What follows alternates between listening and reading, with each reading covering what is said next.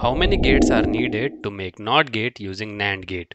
1, 2, 3 or 4. This is a symbol of NAND gate in which if A and B are inputs, then output will be A dot B bar. This is a truth table of NAND gate. If you observe, then output is 0 only when both of the inputs are 1, and output is inverted when both of the input are same. Either both of them 0, then output will be 1.